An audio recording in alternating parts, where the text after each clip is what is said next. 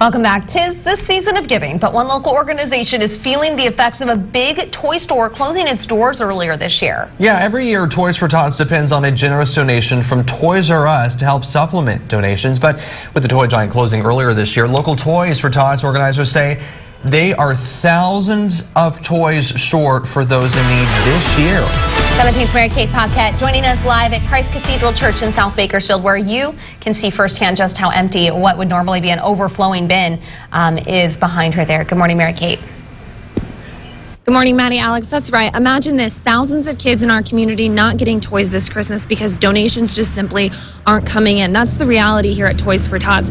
Now, Toys for Tots usually depends heavily on Toys R Us making a generous donation and helping them get discounts at their stores so that they can get all of these kids' toys. But with their closure this past summer, they're really feeling the effects this year. There are thousands of toys short. Now, I'm joined here by local organizer Darlene Dowdy and Miss Kern County Carrie Kehoe. Miss Kern County organization partners up with Toys for Tots every year to help kind of rally the troops and get everybody out here and donate and get things sorted and distributed. But this year, we're really seeing the effects. Now, Darlene, why are we so short this year? Well, Toys for Tots, or Toys R Us was a corporate sponsor, as you said, and people would go in there and go shopping, and they would drop toys in the bins for us. We would come by every single day in December and pick up toys. That's not happening anymore, so people aren't aware that what an impact losing those toys are, and our trailers here are seeing the effects of it. We have 2 days, and maybe 2 weeks till Christmas, but for us, we're in our last 48 hours.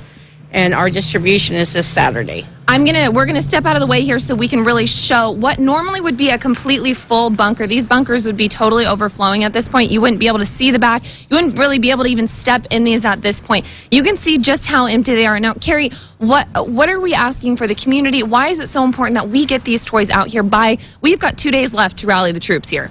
Correct. So like she said, at this point, we would typically be preparing for distribution and we are now getting ready. We need to sort toys and we don't have toys to sort. So we really need as much as many people to come together as possible.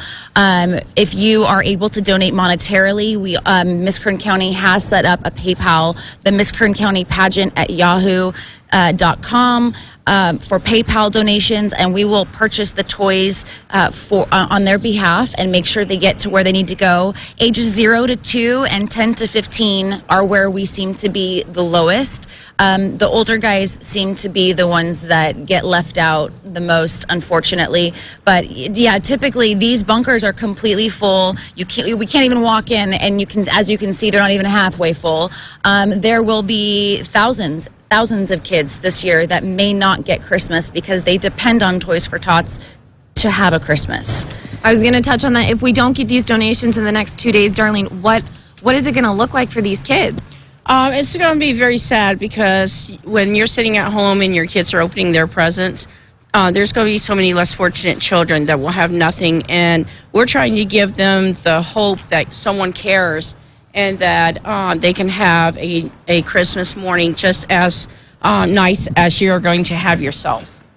All right, well, you can see that these bunkers are so empty. Darlene and Carrie, we're all asking for you guys out in the community to come on out and help get these toys filled. There are so many different donation locations, and we're going to post all of that on our website between churches and stores and all different locations. We're going to touch on that in the next half hour and get that on our website. So, Maddie, Alex, I'll send it back to you.